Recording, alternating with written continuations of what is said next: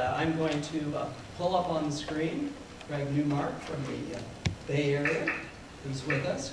Good afternoon, Craig. Hey, I'm glad to be here. We can see and hear you loud and clear here in Omaha. You know, this conference, Craig, is really focused on the accomplishments of the last decade, as well as what might be coming down the road before the year 2020. So what's your general take on it? Well, right now things are happening that haven't happened ever before in our history. The internet allows anyone to become part of the media, to become part of the conversation, and more ordinary people are starting to do that and to change big conversations, whether politics or whatever. That's never happened before. It's gotten off to an okay start in politics and other areas.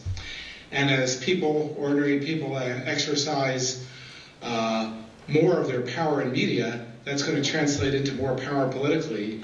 Things are happening already, and by 2020, I think the whole media and political landscape will have changed.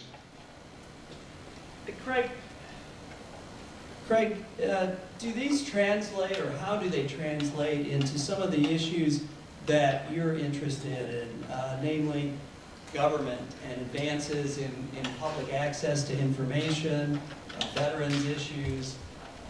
What difference does it make? Well, there's a whole bunch of areas. The one of those that I'm spending the most time personally, which you're mentioning, has to do with support for veterans. The deal there is that more and more vets are communicating with Veterans Affairs to get the kind of help they need, and there's more to come, particularly for wounded or aging veterans at home who may want to get attention paid to their health through the net. And I'm involved with the vendor competition along those lines. But also, when it comes to governance, people are getting together to support vets by helping them get better educational and medical benefits. I'm part of the group Iraq and Afghanistan Veterans of America. I'm only on the board there, but the group as a whole is helping, get like improvements to the new GI Bill, which is pretty good for vets. IAVA, and it's IAVA.org, like V for veterans. They're also doing things like setting up social media for vets, private to veterans, that kind of thing. Beyond that, people are using the net to get the word out. Yesterday I blogged that I'm supporting 2 different big fundraisers for vets in New York. That's on my blog at the top, cnewmark.com. There's a lot of other areas. I'm involved with something called Sunlight Foundation. The deal there is Sunlight is doing things for accountability and transparency at all levels of government. The foundation is doing stuff like funding other groups which write software which go in and reach for government data to tell people what's going on. The deal is with government, as with any other area, if you can show where the money's going, that tells you what's really going on. That way you can cut beyond the rhetoric and all the fighting that politicians do, and when you can see where the money goes, or better yet, where it comes from, you got something real going on there. So people are getting involved in a lot of things. And I'm trying to help in small ways. I used to be a guy, an engineer who would do things, but now I'm more of a guy who talks about things and connects people to other people who are good at doing things. That is, good intentions aren't enough. What you want to do is support the people who know how to get stuff done. And that's what I spend a lot of my time doing. As someone who came out of the news media background originally, and we look to media to kind of be a watchdog for government, do you see this era then as one in which it's ordinary citizens really being the watchdog? Well, it's a mix of things. Right now, traditional media does less of the governmental watchdog function than it used to. Ordinary citizens are trying to do more of it, but it's still only a fraction of that which is needed. The idea is that it's incumbent, I think, on some of the new public service kinds of media to do more of this. There's ProPublica, which does a really good job of philanthropy-funded taking a look at what's going on in government. For example, I think that they need to take a good look at why some of the regulatory agencies weren't paying attention. So I do think in this decade, we're going to see a lot more citizens paying attention to what goes on in government. And I think we're going to see the rise of public service media like NPR, ProPublica, The Bay Citizen, and others. We're going to see new kinds of news organizations, and some old, getting together to look at what's going on in government, and that can change things, but it does require citizen participation in ways that hasn't happened before. Is there a role on the tech side of this to create interfaces, for example, that make it easier for people to weed through government documents and data and make sense out of it? I think we're going to see we're going to need new tools for ordinary people, including myself, to do this kind of thing.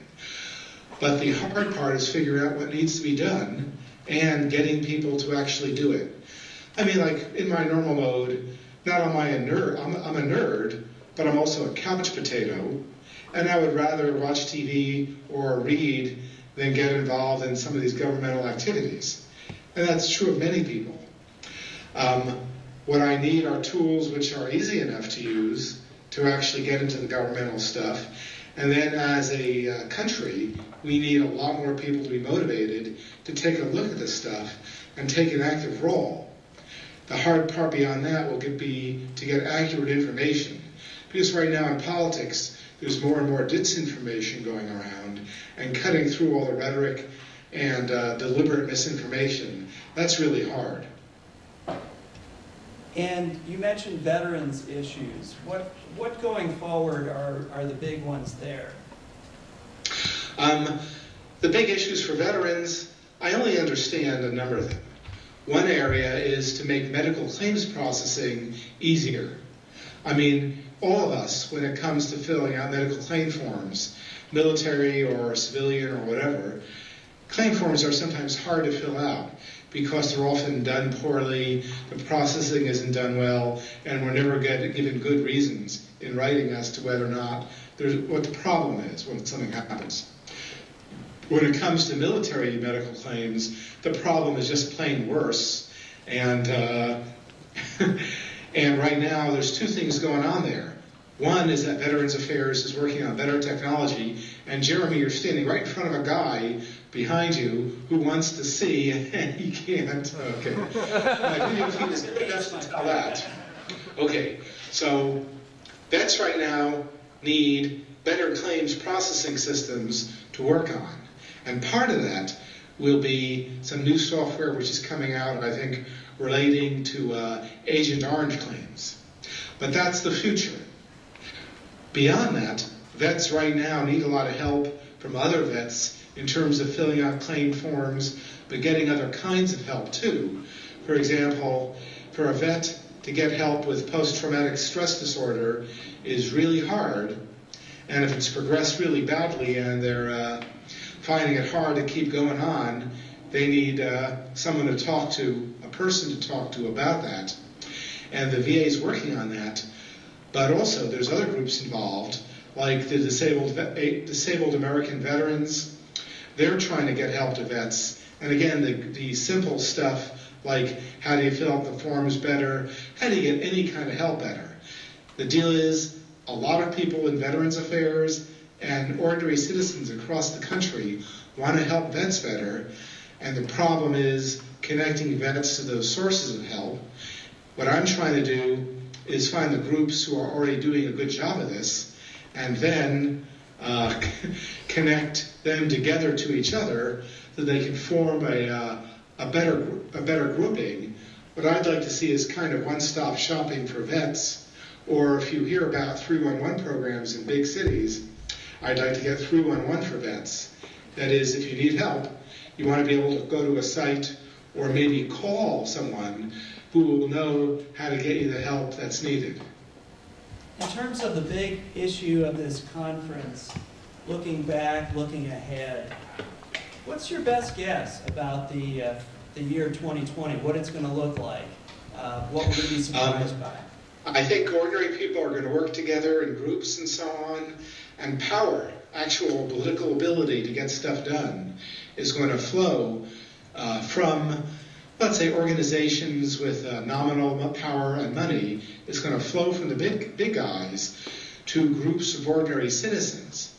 The problem there, and the solution implicit in that, is how do you know when you're a group, how do you know when you're being fed disinformation by some shadowy secret group who are trying to deceive you? Like right now, there are a lot of citizen groups around who have been fed misinformation, who are making things worse, not better. The problem is that there's groups in Washington which have lots and lots of money, which are currently disinforming real citizens groups, and that's not good. It's deceptive and worse. If you ever want to do research on that, take a look at a bunch of investigative reporters out of Madison, Wisconsin, called the Center for Media and Democracy, which is probably doing the best investigative work on this stuff. They have two sites, prwatch.org and sourcewatch.org. Their job is to find out and to expose groups which are pumping disinformation into the public domain. A decade ago, we didn't have Facebook and Facebook groups. 2 decades ago, people weren't on the web. Just in a general free expression sense, doesn't this technology still offer sort of a revolutionary potential to empower people? I think so. People are using this technology in unexpected ways. No one would have ever predicted Facebook or anything like that. And in 10 years, other stuff will come up that I know I shouldn't even try to predict, because I'm really bad at predicting. Seriously, I thought we'd have jetpacks and lunar colonies by now. And actually, I'm not joking. So we don't know what's going to happen. No one's predicting much of this accurately at all. The trick is, if you want to take part in what's happening, everyone gets a chance to play right now. Right now, the net, more or less, is a level playing field. All of us have the chance to say what matters to us, and all of us have the chance to work together in groups to influence people. This means learning how social media works, learning things about tipping points, about the use of ideas whose time may have come. It means getting together to get stuff done. And for that matter, what I'm trying to do is locate people and groups who are doing really good things, and then what I do is to try to bear witness for those folks. And I'm trying to do that using social media, not only Facebook, but I'm trying to look at other tools.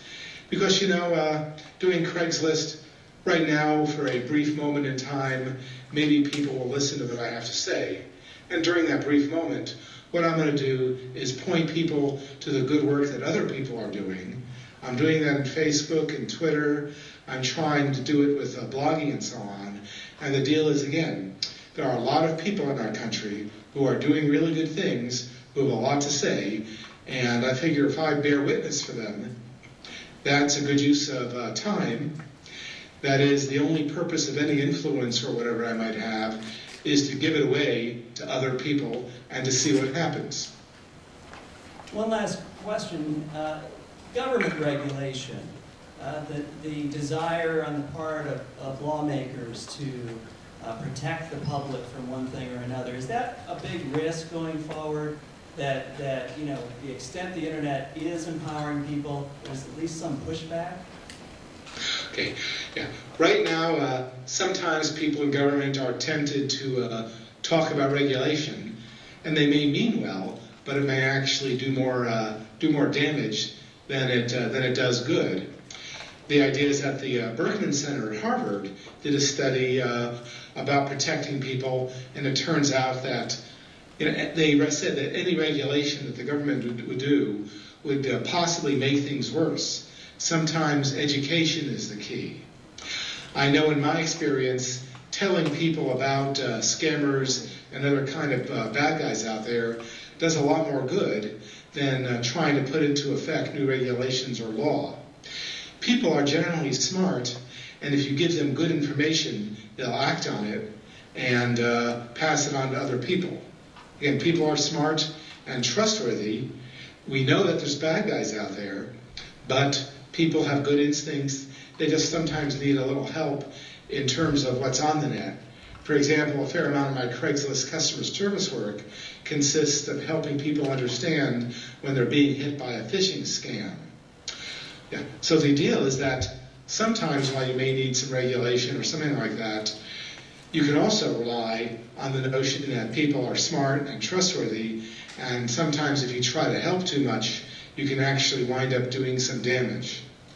Tangentially, I'll mention again, my primary job is customer service at Craigslist. I've been doing it for well over 15 years. I plan to be doing customer service in some significant way only as long as I live. And beyond that, though, I'm spending a great deal of time now doing my own twist of public service. A lot of that's talking to people in rank and file in government, and they know often what's going on and how to do it better, and they just need management support for that. And I'll be in Washington on Tuesday talking to a lot of people, spreading that message and asking how can I approach their bosses to let the rank and file, the grassroots, do a better job. That applies also to companies. Any company, say, of greater than 150 people, the rank and file knows what's going on better than the boss, and we need to do something about that. Frankly, it applies to countries as well. Ordinary citizens often have a better idea of what's going on than people in government. That's just human behavior there. It's hard for people at the bottom of any hierarchy to get good information to people at the top. Craig, we're out of time, but it's been a pleasure talking with you by iChat, and I hope in the year 2020, when we get back together to look at our predictions, we hope to get you out here. So we'd love to have you in Omaha sometime. I appreciate it. I just hope the video format works well. People need to let me know about it, because it's hard to read people, and I apologize for not being funny at all. That's the hardest part when doing video. On the other hand, the girlfriend reminds me that I'm not as funny as I think I am. Well, that was something. Thanks, folks. Thanks, Craig.